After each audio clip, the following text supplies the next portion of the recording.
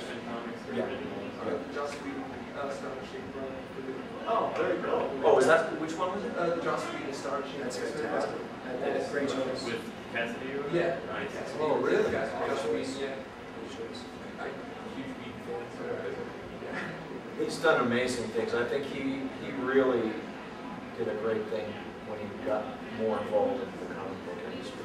And my question now, I guess, for you and you, so like, as far as like what Whedon's done, I mean, he's been able to retain creative control over his characters, and like as comic adaptation goes, I mean, I remember last night you were talking about like you were allowed to draw Spike looking like James Marsden, and they said you can't draw it like James Marsden or something like that. Actually, Angel has never been any problems with the actors and stuff. That might have been the Ghostbusters thing or something, but Jaws is actually pretty involved in the comics. It's awesome. Like I've actually gotten an email from him before. That's cool. Yeah, and it's really nice to know that the person who created it all likes to get involved in every single tiny little part of it, you know. And he had Brian Lynch scripted, which was awesome because he personally, Brian I think approached him in like a restaurant in LA or something, and they got together and decided to bring out season 6 as a comic book. Now, what the problems with the drawing the characters, I'm just going to be a fan right now for a minute. Where did the problems come from? From the actors? Or did it come from corporate? Or did it come from some other source? Well, the Ghostbusters thing actually was the actors, Dan Aykroyd and Harold Ramis, they have something in their contract to where, besides the game, their faces are not allowed to be reproduced in any kind of books or anything. Without compensation. Something like that. And IDW couldn't afford to, compensate them on their price. Ernie Hudson, who's really cool, who actually goes to the conventions, he didn't mind. Bill Murray didn't mind, but it's like they couldn't get in touch with him or something. I wanted to keep my job, so. So, are you on retainer with these companies? With the IDW? Yeah. When you had to redraw these characters, then are you paid to redraw those characters? Or? Well, not really. I get like a flat fee, okay. And it's. So if you have to draw a panel or pages 10 times or 2 times, it doesn't matter. You're paid the same amount. Unfortunately, it's like you want to get more work, and I don't have any stake in Marvel or DC or any other companies, so it's kind of like this is what I gotta do to pay the bills. And they're really nice. They know if you had to draw like 10 cards or something, I'm sure I could work something out with Chris Rob. He's the one I deal with. But yeah, unfortunately, it's just a flat fee.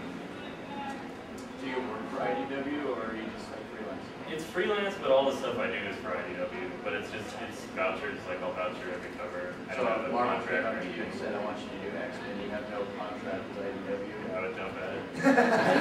Obviously. But I like these books so much that I wouldn't mind staying with them as long as I could pay my bills. You've just been doing covers. That's what you said last night. You haven't been doing any continuity? I did a short story in issue number 7 of Angel, the Wesley story, 11 pages, and then I did issues 9 through 11, interior art. But the problem with that was I'm fairly slow when it comes to the art, and I had someone else inking it, and in the end it didn't really feel like something I drew, and I wanted to continue because that's more money, off 22 pages compared to one cover. But it's really kind of blossomed with the covers, and I get to work on a lot of things I really enjoy now. Things, childhood favorites and stuff like that. And for me personally, I think it was the painted cover you did. I don't think you have it written. The painted cover you did for Angel, it was issue 17 and 19. 19. I thought that one was absolutely phenomenal. I saw your name on it when I was at the comic shop that particular week. My wife, who was very involved in the arts, who was usually not very easily impressed. I met her yesterday. Thank you. So, to me, that always says a lot. So, what about for you, Mr. Katt? When obviously you're a co-writer on the book right now, what kind of instructions do you give your artists about drawing, the character that you portray?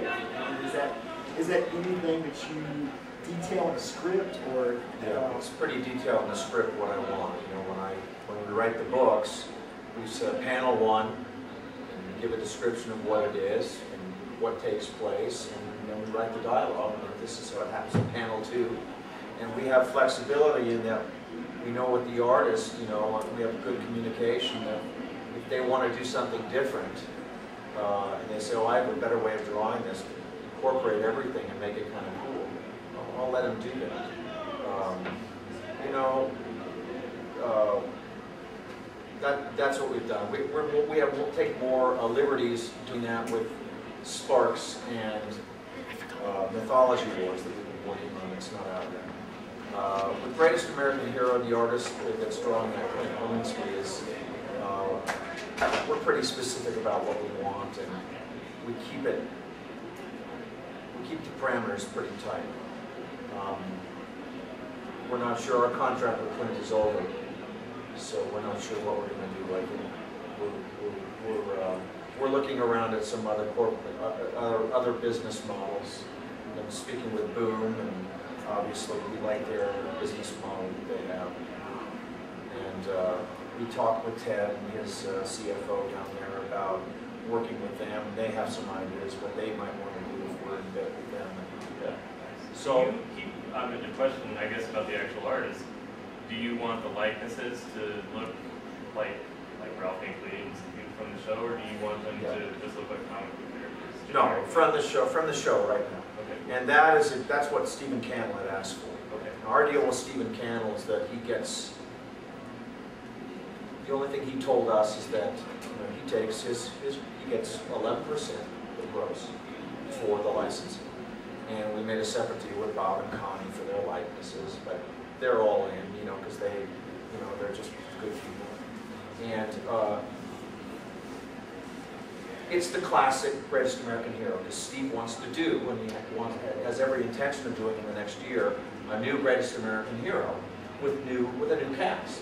So we can't have just generic comic book characters. So it's original. Right, so the idea is that we have the classic Greatest American Hero, like Gene Roddenberry took. We have the old Star Trek, and then we have the new incarnation, and now he has a third one coming out, which is probably going to be the coup de grace. I mean, the best of all of them. It looks awesome. So we're going to do the classic. We'd like to do an animated series, and but he's going to do a new version. We talked about Owen Wilson, or maybe Shia LaBeouf, or one of the young kid to do the hero, and maybe a Bobby De Niro to do the FBI agent. It would be awesome. But he wants us to keep our likenesses intact. I actually watched the panel that you were on the internet from Comic-Con, talking about how the show started to take directions that you didn't necessarily want. That's correct. Is that what you're trying to change in the comics? Yeah.